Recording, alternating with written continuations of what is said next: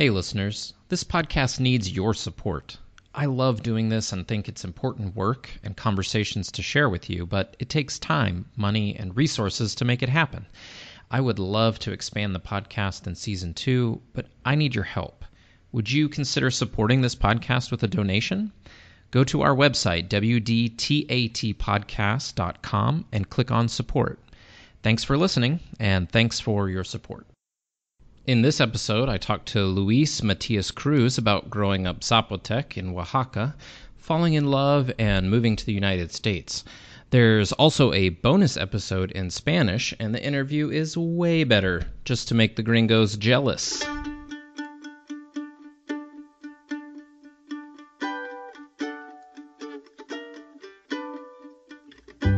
Welcome to the podcast where we talk about things we're not supposed to, learn how to have difficult conversations, and talk to people about what makes them different. This is the We Don't Talk About That with Lucas Land podcast, where we do talk about that with me, Lucas Land.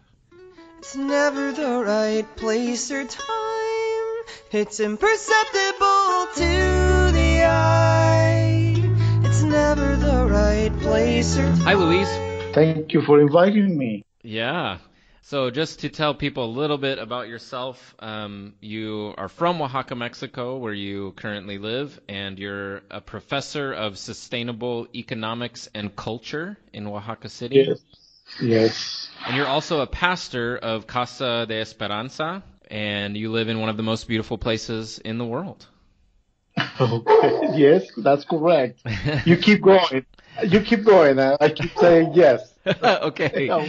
One of the things I was interested in hearing about from you is a little bit about what it was like growing up in Mexico, and in particular, being from a Zapotec background. What was it like for you growing up? Well, first of all, my family came from the mountains when we were little, and some of my brothers were born. Well, one of them was born in the valley of Oaxaca, but not in the city. And then all the brothers and sisters were born in the city of Oaxaca. So we came to a place where Spanish was the official language, still is. It was, at that time, I couldn't understand what was the meaning of living in Oaxaca and being a Zapotec family. But now, looking back, I can articulate or put words to those experiences. For example, one of them was that we were speaking Zapotec at home. And one day, when I was 8 or 10 years old, my father came home and said to my mom not to speak Zapotec, not to use Zapotec in the family anymore. Otherwise, the kids will not learn how to speak Spanish well. And so speaking Spanish well was better for all of us, according to my father, because then people will accept us. People will not laugh at us, and we will have more chances for survival in the city. That process was very interesting. The language and also the clothing and the way that we spoke or relate to one another. All of a sudden, we started changing everything. We started imitating the families, our neighbors in the city. At the school, instead of taking sandals, I was taking now plastic boots, which somehow looked more civilized than sandals. It was horrible. I mean, the temperatures were so high, and wearing plastic was not fun at all. But also our hair, the food that we took to school changed, many things. It was living in Oaxaca, growing up as a Zapotec, was strange and weird and sad. It was sad. I didn't know why, but it was sad. And now that I teach culture, I know that process is called ethnocide. which means when people that are arriving to a new society, dominating society, they are convinced that in order to make it, they have to stop being themselves somehow. Otherwise, they will not make it. We did it. I did it. And now I'm trying to kind of going back and trying to recover the language and culture. Well, I imagine when that happens, where you kind of suppress your culture to fit in to the dominant culture, it never goes away. It's not like you can suppress it, but it's still in some ways there. You still know that you never quite entirely fit in, right? Yeah, that's true. It's still there. Yeah. You know that's still there, but it's a cause of shame. And it's like you carrying this secret. Nobody should see, because otherwise they will know that you are not like them. And so probably you are less, you are ignorant, and all that prejudice against indigenous peoples.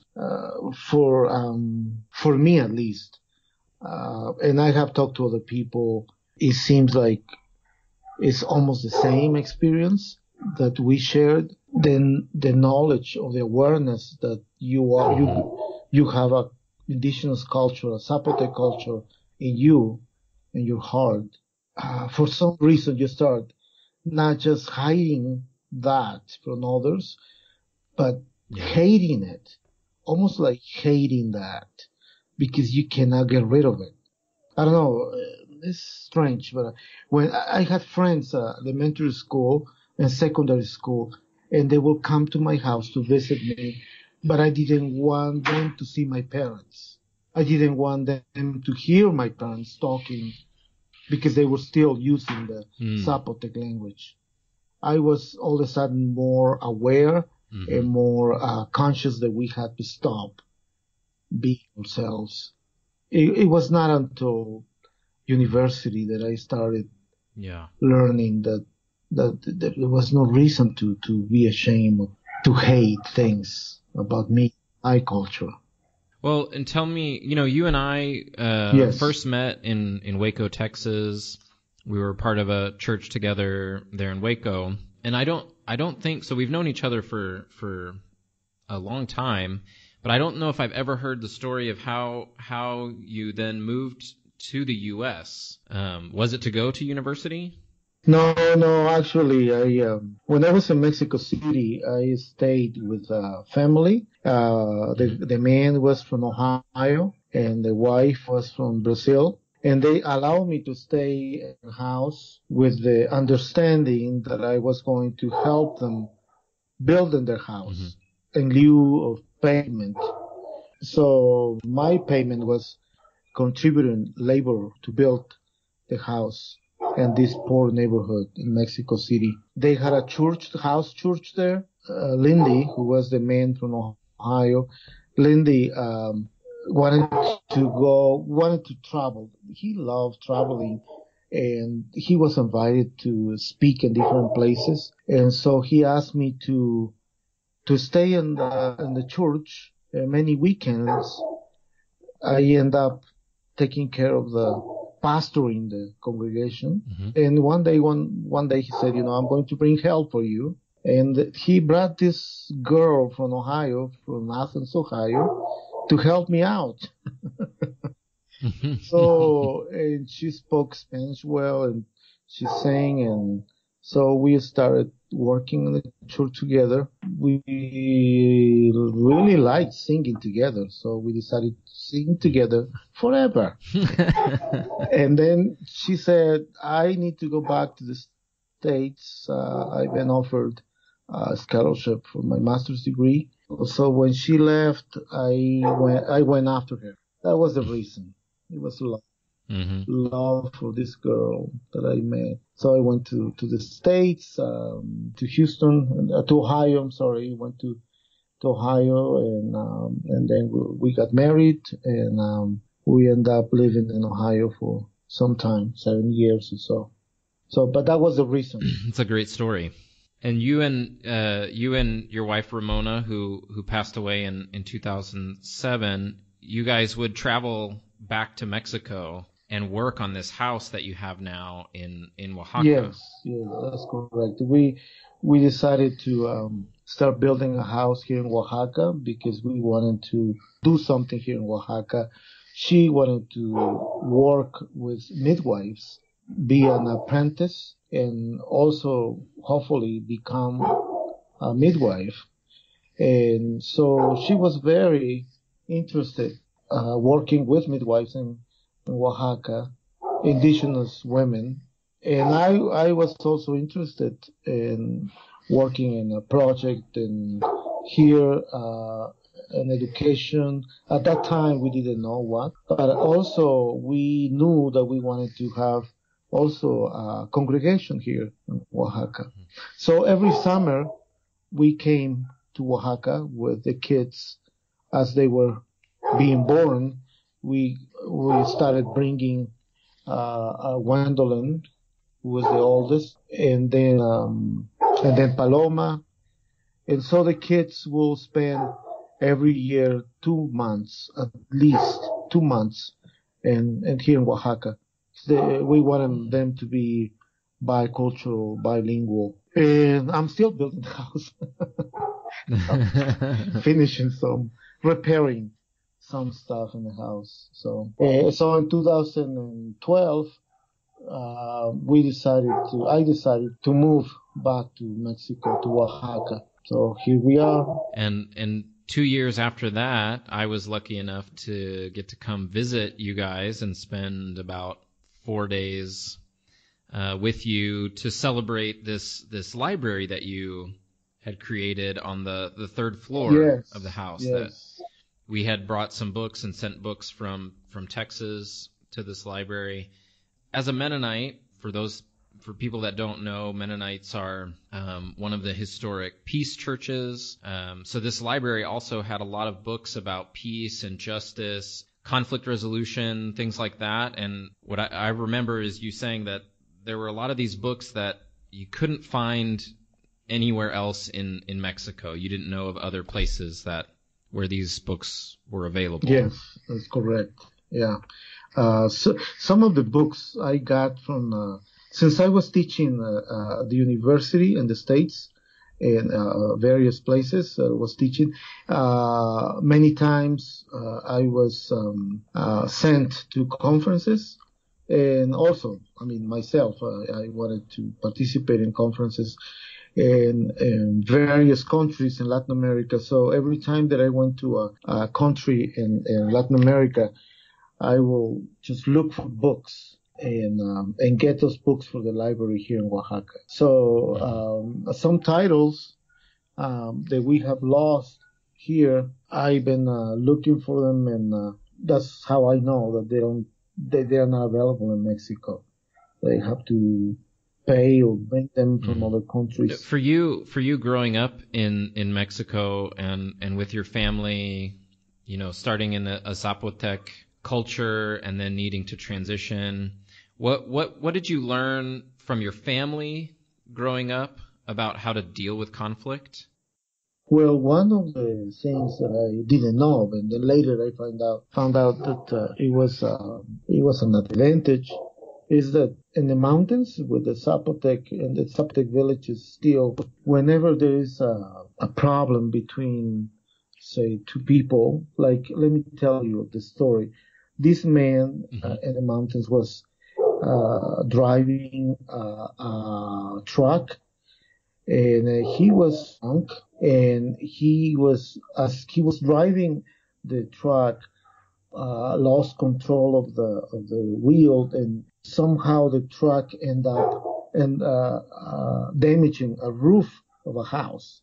The path where the truck was going, it was almost at the same level than a house that was built right in the village. And here in Oaxaca, to solve that issue of the damage and the issue of the man was drunk and driving under the influence, here in Oaxaca, to solve that problem would take long.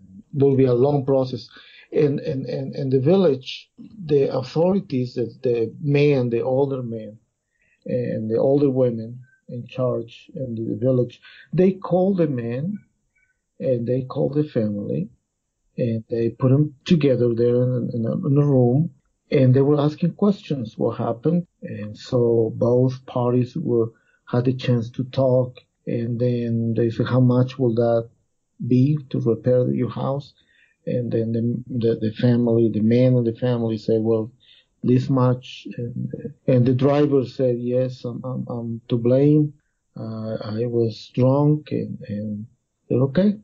So let's settle this. You will, well, I don't have money. The driver said, I don't have money. Okay, you don't have money, but you can help rebuilding the house. He said, yes. So he started coming and fixing the house, and the materials, and that was it. That was settled. No paperwork, nothing. So the one thing that I learned was, if we can talk and we can just we can work together in the process. We can find a way. There is this name for it in the village, and it's called El Camino, path or the way. So let's find a way, because there is a way, there is a path where we can walk together and find a solution. Yeah. So in Oaxaca, and this with other people, that it's been really helpful to notice that the people, how sometimes they don't have the skills because they have never belonged to a community or a village. So it's been interesting to see how conflicts can be solved without violence and making it simple and short. One of the things that story makes me think of is all of the layers that we sort of build up between us and the people we might have a conflict with. So we have police and court systems, we have systems of laws, and those are all meant to be there to protect us, but a lot of times they get almost between people. And what your story was very simple, working out this conflict between people face to face. Yeah. It almost makes me wonder how often the way that we've sort of structured life and society, how often are we really having to do that, solve our conflicts and our problems face to face? Yeah. There's so many ways to avoid having to do that now. It seems like you said, like it's a lost skill. Yes, there is now in Chiapas and other states, there are other villages now that there is a conflict. They ask the two parties. They said, do you want to solve it here in the village, the traditional way, or do you want to go to the municipality in the city to solve it with lawyers? Mm-hmm. Now, if you go there, that's up to you guys. If you want to solve it there, or well, you need money to pay over there, and it's going to take longer. But if you do it here in the village, we can solve it right now. Mm-hmm. So people now in the other villages, like in Chiapas, they have the option now to go with the city ways, the non-indigenous ways, indigenous ways. What was a time, Luis, that you remember changing your mind about something, and what happened? Well, one of the things that I can remember right now, it comes to my mind, is when we started meetings here at the church, house church. I didn't know, but all of a sudden I had, I don't know, maybe 10, 12, and sometimes more young people. I mean, very young guys and young girls. Mm-hmm. And actually those guys were who became the basis of the congregation. Mm-hmm. And the founders. They were the founders. And then we became a church. We were not just a group or getting together, but we became a church. All of them were so young. And I thought, this is great. It's wonderful. But I didn't know. But later on, 3 years later, I started noticing that most of them were falling in love with each other. That happens. So I start now thinking, are they coming to the meetings because we are at church? Or they coming to the meetings because they're in love? They want to see each other every day, including Sunday. So, so I changed my mind. Well, I thought at the beginning, this is great. We're going to bring more youth, more. But later I thought, maybe we should start opening making this space more welcoming for families, not just for young people, and for children too. Well, I think it's something we all have to do. Personally, with my personality, I'm often very quick to judge a situation or people, think that I know and understand everything that's going on. So often, like you're saying, something happens, all of a sudden you notice they're all pairing off and falling in love, and you realize, oh, this isn't what I thought it was, or what I thought was happening isn't what's happening. About that, what you're saying, I remember when I went to the States the first time, and I didn't know English. Mm-hmm. And I came landed in Houston, and I was supposed to land in Houston around 8:30, 9 p.m. and then move to another airport, the Intercontinental Airport, which was 45 minutes away from the Houston International, the George Bush International. And so I was supposed to meet a friend in Houston between flights, and that this friend was going to help me to get a taxi to go to the other airport, and put me in the other flight. This friend, and also pay for my ticket. Anyway, all that was a plan that was designed by my future mother-in-law at that time for the wedding. When I landed there, they asked me, the guys, the officers, they asked me where I was going. And I said, Ohio. And they said, in Spanish, one of them said, how much money, cuánto dinero tienes? How much money do you have in your pocket, cash? And I said, $20. And I said, well, my friend, and I was telling them in Spanish, my friend, I have a phone number here to call. My friend's waiting for me here. Mm-hmm. And I don't know if they understood or not. But then they took me, they asked me to wait, and then 3 or 4 officers came to me, and they started searching in my bag, and they asked me to take my shoes off and my shirt and checking everything, and they found this check from Mexico that I couldn't cash before I left to Houston. They found this check, and they were passing out a check to each other and asking me things in English. Apparently, the guy who could speak Spanish at the entrance was not present. There were 3 or 4, and they were just addressing me in English. And I said I was in Spanish. That check, I couldn't cash it, so I brought it. I don't know if I can cash it here in the States. I don't know.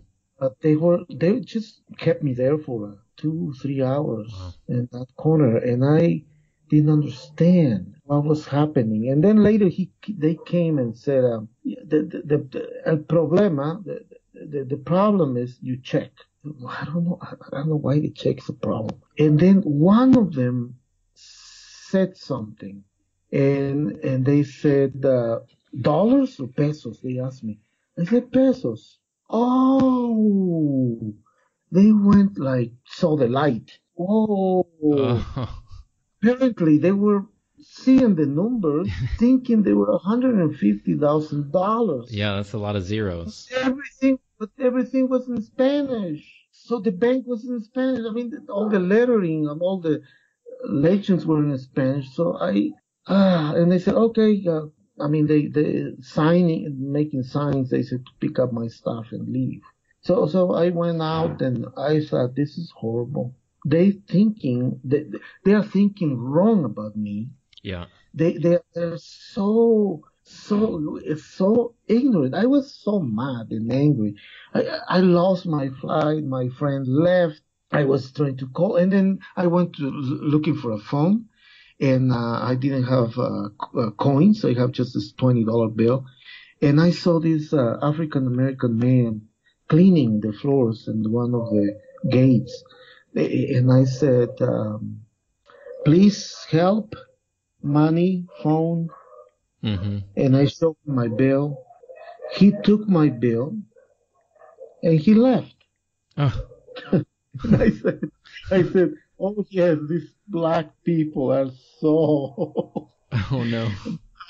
like in the movies. They're so violent. They took your money. They're liars. Man, why did I give my money to this guy? I'm just so stressed. I mean, stressed out, and I was not thinking. I just sat there. I didn't know what to do. Didn't have money to call my friend. It was so late. I sat there. And then I see this African American coming back with coins, taking me to the phone, showing me what coin to put there. And I realized I just did what the other guys did to me. I judged this guy wrong.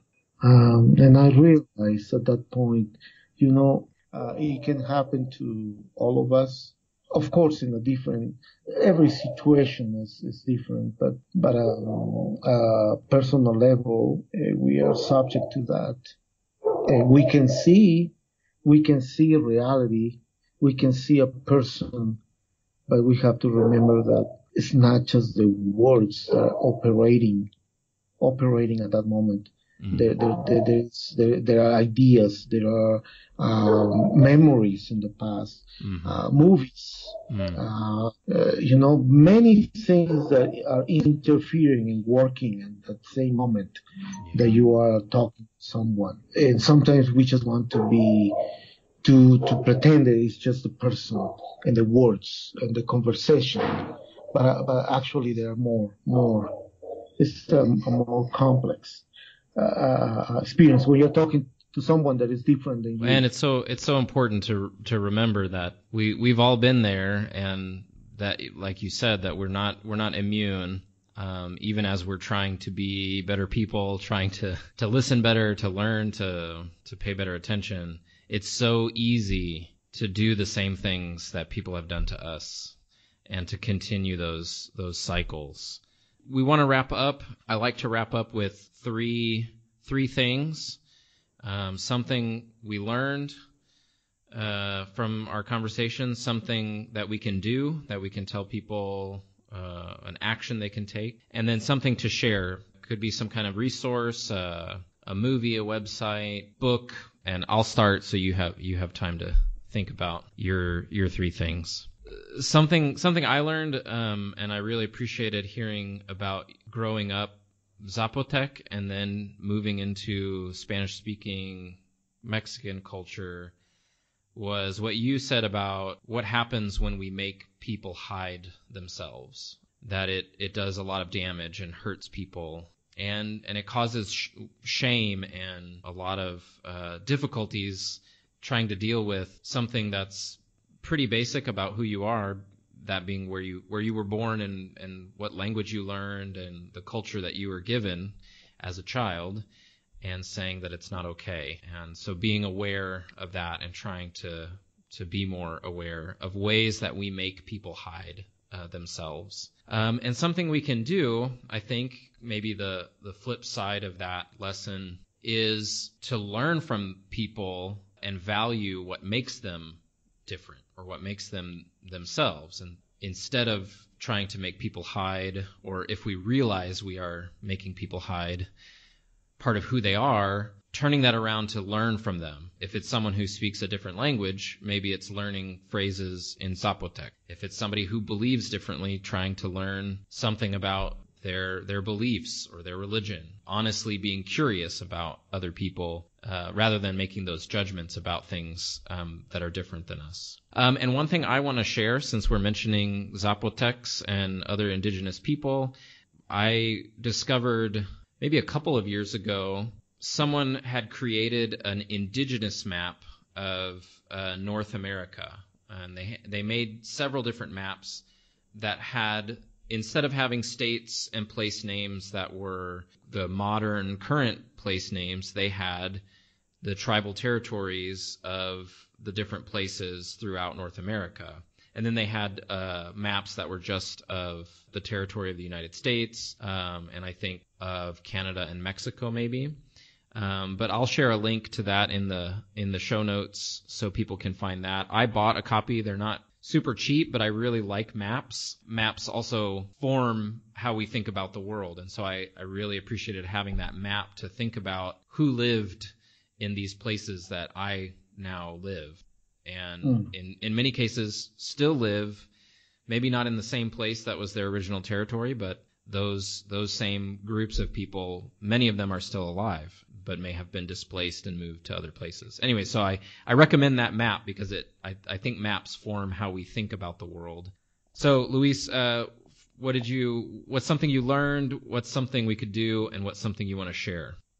Okay, I think one thing that I have learned is that we can, all of us, I mean everybody can keep learning about other people, their background, their history. That I think one of the things that I wanted to do when I was little, it was to educate people about the Zapotec culture.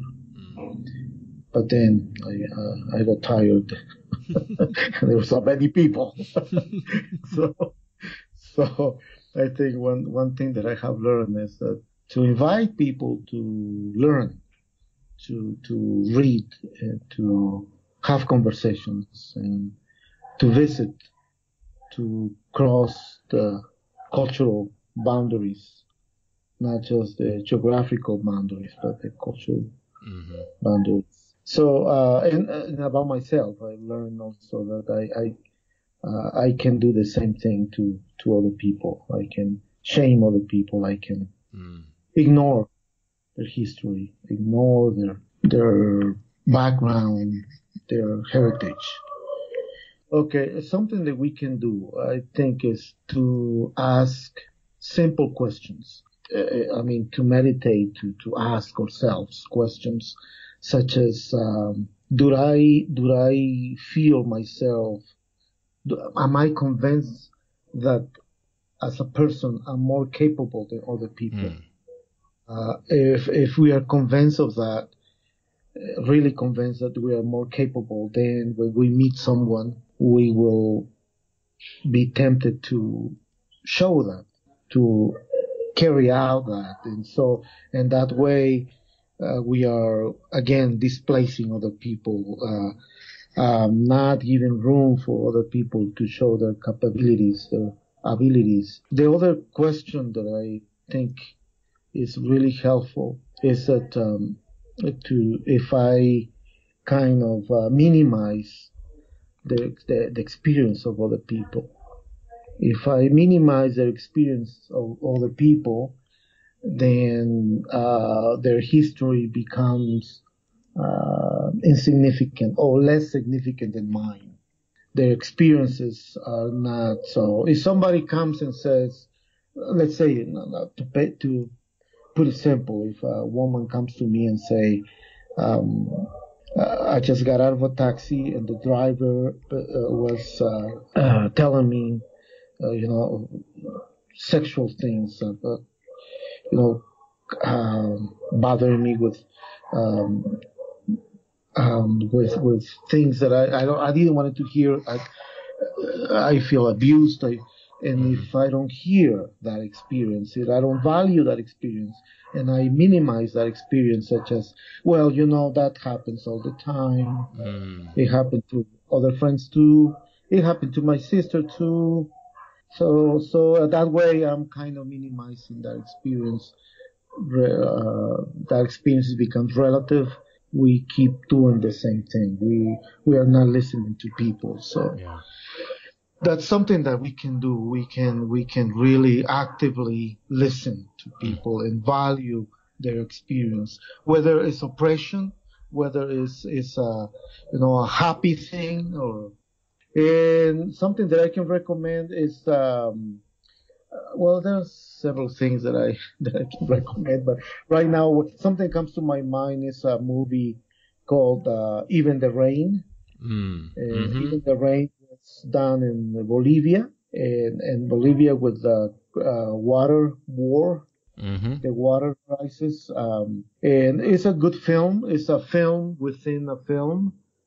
They wanted the original actors in the movie, they wanted to do this to film this movie about the 1492 with the arrival of the Spaniards into the Caribbean, and since they couldn't find indigenous peoples, the Taínos in the Caribbean, and they decided to go to Bolivia, and they did it in Bolivia, and it's interesting because the same story kinds of repeats during the water crisis in Bolivia, because now companies were trying to do business in Bolivia with water, and people were protesting. And so anyway, that movie is an excellent. Even the Rain. I love that movie, and for those that haven't seen it, Gael Garcia Bernal is one of the main actors, and so if you like him, it's a great movie. Although if you don't speak Spanish, or if Spanish is your second language, you're really gonna need subtitles. Yeah. Their Spanish in that movie was so fast, I could hardly understand some of the scenes, what was happening around the table, because they would talk so fast. Yeah. And there is a book. It comes to my mind right now. It's called, in Spanish, it's called México Profundo, Profound Mexico. Yeah. The author is called, the author last name is Batalla, and I think it's also been translated into English and other languages. Deep Mexico or Profound Mexico, and it is about how Mexicans tend to look toward the north, to Europe, and we kind of deny our deep roots and the indigenous tradition, the indigenous ways of life, and we kind of deny that, and we are now reconciled with our past, with our ethnic background, with our traditions, and we tend to look outside.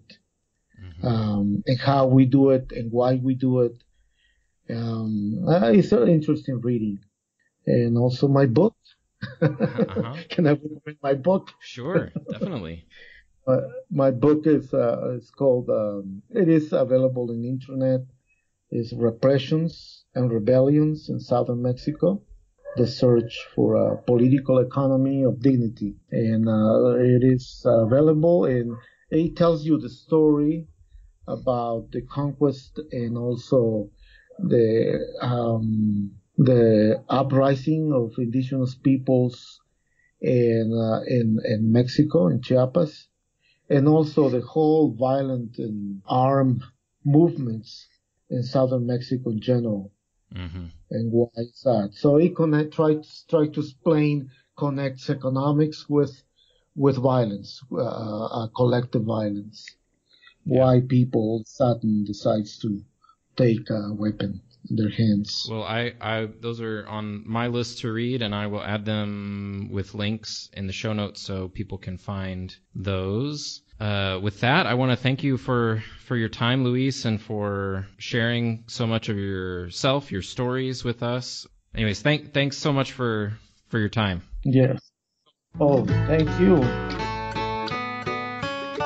Thanks for joining us on the podcast. I hope you found it helpful. If you enjoyed it, please help us spread the word by subscribing, sharing it with your friends, rating and reviewing it on Apple Podcasts or wherever you get your podcasts. Many thanks to Neil Curran and Infielder for the use of their music. You can find more of their music online at infielder.bandcamp.com. We would love to hear from you and get your feedback on the show or future topic ideas. You can find us on Facebook, Twitter, and Instagram at WDTAT Podcast, or email us at WDTATpodcast@gmail.com. A final thought from Brené Brown. The willingness to show up changes us. It makes us a little braver each time. Until next time, keep showing up and keep being brave. What are you gonna do?